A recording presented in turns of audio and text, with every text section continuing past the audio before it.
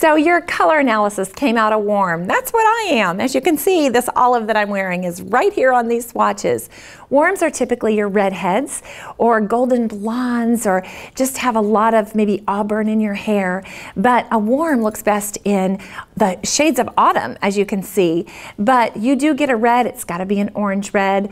Black, you want to be careful with. It's on there. Make sure that if you're going to wear black, that you're a vibrant redhead. It doesn't look so great on me, but it might be okay on you. Brown is better for you.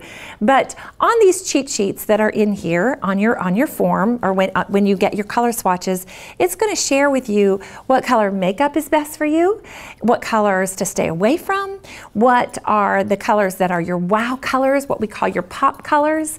And you're also going to be asked to send an email picture to me, and I will confirm that you are indeed a warm to make sure that that's the category, and then we'll send your swatches out to you.